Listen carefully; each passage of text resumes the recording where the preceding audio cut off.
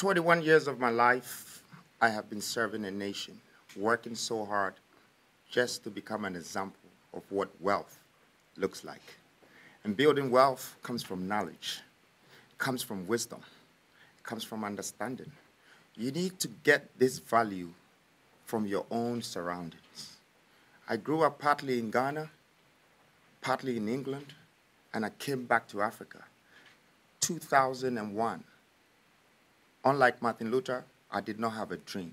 I had a vision. I started watching the youth and the streets and the roads, the rules and the regulations, the conditions and the constitutions that is stipulated and embedded on us as Africans. I had to walk on a different path, and I was alone. My investment on the roads became a landmark. And whatever I invested on this landmark is a footprint. I am here for a legacy. I am part of your historians. That I know many people want to see the true side of me. I know you know Nana Kwame Bediako, but I know you're still looking for freedom, Jacob Caesar. Yes, I am rechristened, and I'm here. I'm not here to take your value. I'm here to add value to you. I discovered that the land that we belong to had so much wealth that until we turn it into our own, our economy will never be sustainable. And we cannot forever live in our countries with a box economy. I needed to create a middle income economy without being a part of the government. Why so? Because I believe it's part of my responsibility. I took a different path. My movements, my foundation, my groups, and all of this have acquired some wealth. But the wealth that I reimbursed back into society, it has become a part of my mission to make this change. I believe that I belong to Africa. I am a son of this soil, and I can add value to humanity. And I came here to do that. I came here to add value to this world and to nature. I am not going to live here without God even being proud of me. And when I'm not here also, I want you to remember that I came. And I want my absence to be felt.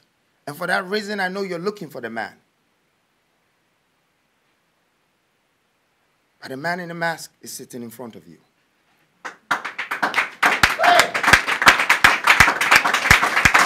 Yes, sir.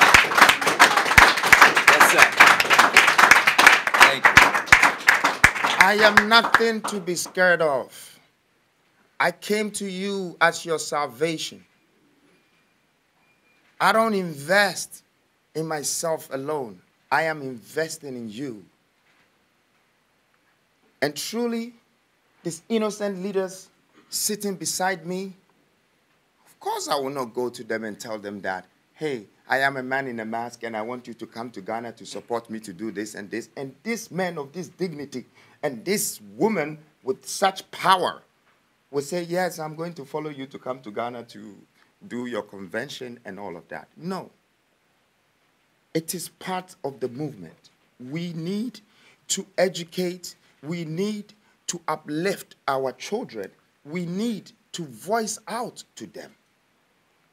If you are about to find out about this man in the mask, because I never spoke a word, you were looking for me. I didn't tell you whether I am into politics, whether I am an evangelist, whether I am a conventionist or a revolutionist. After this day, you will have to wait for me to share my policies and my visions with you. And if I'm the reason why the country or the government is not happy about these great voices coming to educate not only Ghana, but also Africa, then I'll take this moment to sacrifice myself, to unveil myself, because I have much respect for these great leaders beside me. It would have taken my own time to tell you that I am. But for this very moment, I am sacrificing myself to let you know that I'm that man. But I'm that man with a good purpose, with a great vision.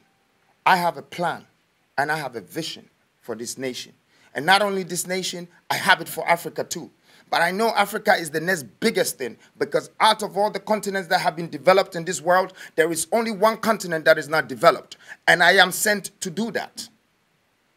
I am not interested in people's positions. I am not interested in presidential positions. I am interested in the regions and the humans. I am interested in the countries. I am interested in the continent.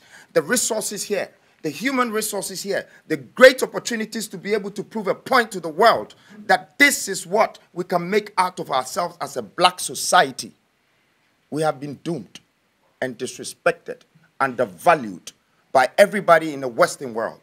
My pain is in my heart and I can't express it to you, so I let my actions speak for me.